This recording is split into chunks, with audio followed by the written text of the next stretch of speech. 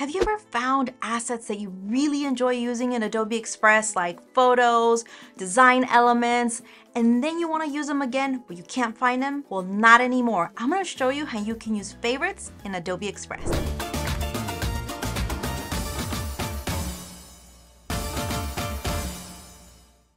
To add content to your favorites, you want to go to, let's say, templates, and this is the easiest way that I suggest. You can browse the templates that you really like, that you want to access over and over. So I'm going to scroll through some of these, and I'm just going to click on this heart icon, which will add it to your favorites tab. Here's a couple more templates. Let's add this one. And now we can go into photos, so that way you don't have to search for stock photos. You have them all under here, and you can go in and find a few photos that you want to add. The same thing happens with videos, so you can find content. I am just adding a few favorites to show you guys, and you can also add design assets. This is really great if you want to add some specific elements to your designs and just kind of browse through which ones you want to use over and over. That way you don't have to search for them. And once I am done selecting some of these assets, I can have some overlays as well as some textures, which I really love. So let's say we're pretty good, happy with this.